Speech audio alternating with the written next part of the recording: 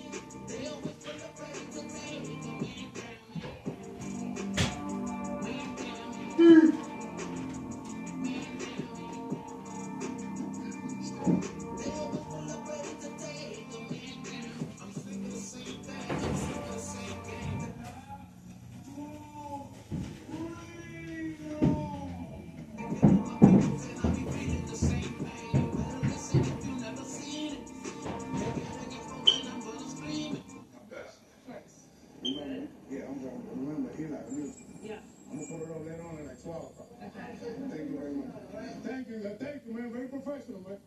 You see? I proved my point.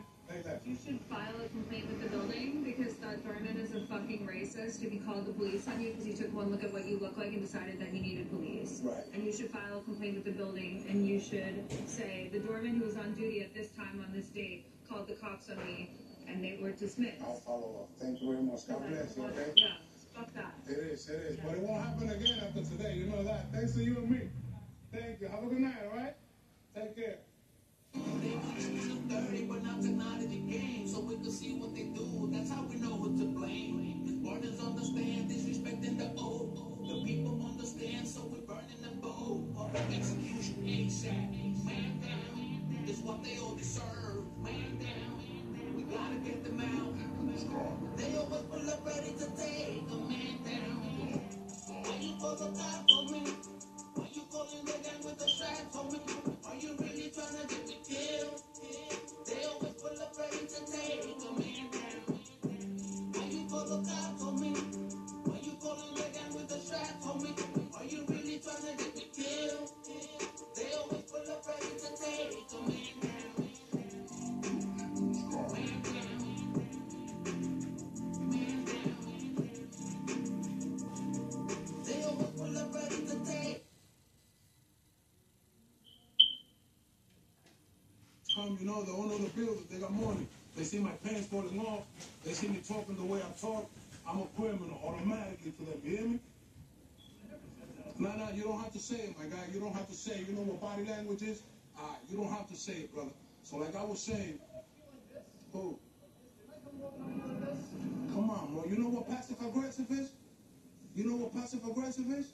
You could come up to me like this, ready to shoot me, man. Stop playing with me. But also, why would the doorman call the police on him if not for some perception of who he was? Right? If he was really being nonviolent and he was just walking by with his camera and the doorman saw him.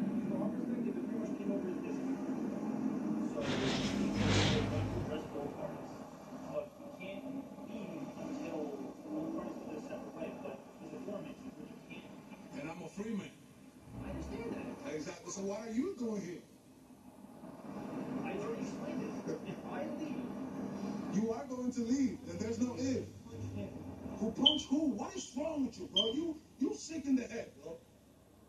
Look at him, look at him. He's held responsible responsible if something happens and he's left. Nah, Like, if he's not he's holding left, responsible for he's nothing. saying, like, if I leave and something happens. Alright, I bet, okay, so what's gonna happen when he leaves? Because he's gonna leave. Eventually he'll have to, yeah. You know what I'm saying? Right.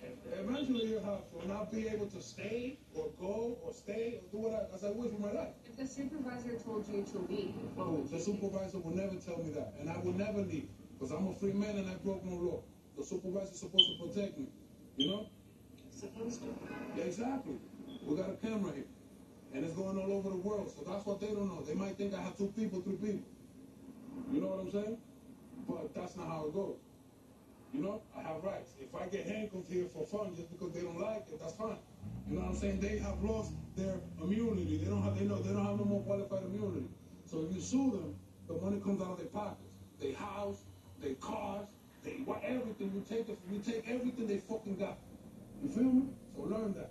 Now, the lawsuits don't come out of the budget from the taxpayers. It comes out of their own pocket. So they're supposed to fucking behave.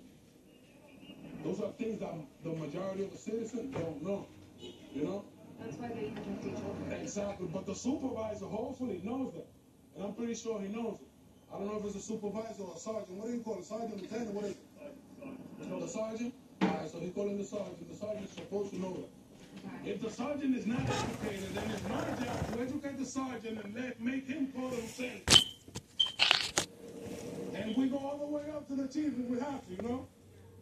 And expose it all over the world. This is the freedom that we have in America. Now if you go to North Korea, that's how they be. What you doing on camera? You know?